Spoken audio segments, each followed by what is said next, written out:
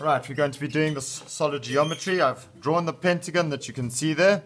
I need to be able to draw this front view as well, but before I can do that, I need to find out where the apex is of this pyramid. So I need to first of all find out where that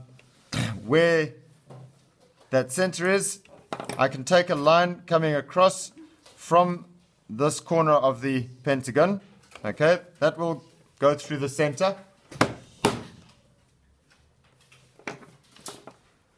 I know the distance from there to the middle of that line. If I find the middle of this line over here, and I take a line coming from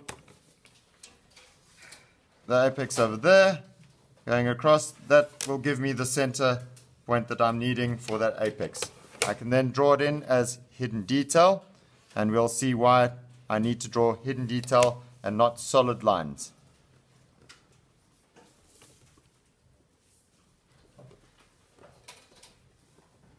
Alright, hidden detail coming from all of the corners. Right, if you look at this view over here, it's a first angle orthographic projection, which means that I'm getting a top view in this view over here. If it's top view, I'm a little bird looking down onto it, and these lines over here I would not be able to see going down, therefore they are in hidden detail. Right, it says that I've got a measurement of 56 millimeters going to the top over here, so I measure off my 56 and I plant it down over there, and I draw a line going across at the top. I need to find out where the apex is of the pentagonal prism, okay, pyramid. Okay, so there's the apex of it down at the bottom. I'm going to label that 0. I'm going to come over here and I'm going to label this number 1, 2, 3, 4, and 5. So I've got a line coming up from 1, touches the XY axis over there, and it continues up to that point over there. I can now draw a line coming from point number 1 going down to the apex. I've got 3 and 4, they are on that point over there, 3 and 4, and that goes down to the apex over there. And I've got 5 over here, which is going to go up to this point over here. There's 5 over there. I can see a line going from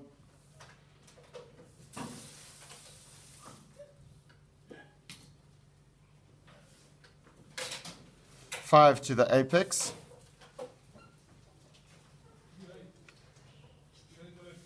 There it goes. Okay, that would be that line over there.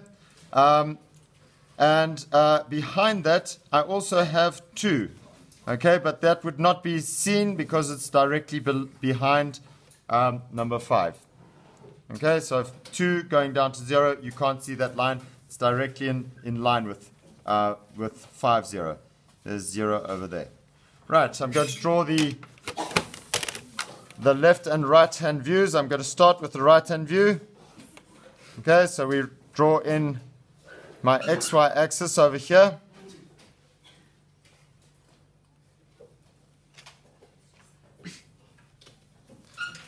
Should call it X1 and Y1. I'm going to take lines going across from these points over here, and a line coming across from the apex.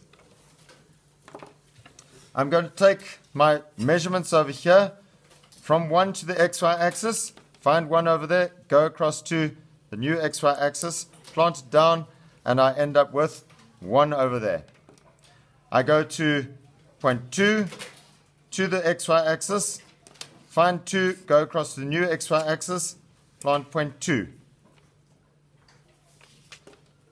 Point 3, go to the point 3 over there, go across to the new XY axis, plant it down, and I have point 3. Go to 4, go to the XY axis, find 4, go across to the new XY axis, plant it down, and I have point 4 over here. 0.5 to the XY axis, go to 5 over there, go across, plant that down, and I have 5. Okay, I've got my 1, 2, 3, 4, 5. I need to get the distance from 0 to the XY axis. There's 0 over there. Take it across to the new XY axis, plant that down, and I will have 0.0 over there. Right, I now need to put myself in the picture. I'm standing on the right-hand side of this, looking across. I will be able to see the lines going from 4 to 0 and 3 to 0. So I find those two right away and I draw them in as dark lines going from 0 up to 4. I can obviously see the edges of the object, so 2 and 5 will be able to be seen. Okay, and the line which I can't see is this line 1, 0. Okay, so that would be in hidden detail. And obviously I can see all of these points are linked up at the top like that. Right, once I've done that, I need to do a left view of it. I start out and I will draw a left view, an XY axis. Okay, we label this one as X at the top here, X2, Y2. Okay, in other words, it's flipping around like that. I'm going to take it across like that and like that. I'm going to find my numbers again. Let's start with number 1. You'll see that the distance from number 1, going across over here, and number 1, all of those from the XY axis, 1 is always the same distance. 2, if I look at this, there's the distance from 2 over here. Distance from 2, it's the closest to the XY axis. 0.3, there's 0.3 over there, take it across. 0.3, 0.4, and 4, go across, knock that down. There's 0.4, 0.5, the furthest from the XY axis. There's 0.5. If you look over there, it's furthest from the XY axis. Same story over here. It's going to be the furthest from the XY axis. Okay. And obviously 0.0, I need to find that from the XY axis. There it is, there it is. And if I come across here, 0.0 is the same distance. So that distance, and that distance is all the same distance from the XY axis. Right, I put myself in the picture. I'm now standing on this side. What line can I see right in front of me? Well, it's 1, 0.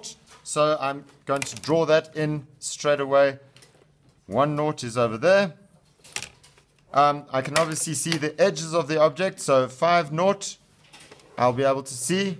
And 2, 0, I'll be able to see. The lines I can't see are 3, 0 and 4, 0. So I can take hidden detail lines going from over there, from 3 down to 0, and from 4 down to 0.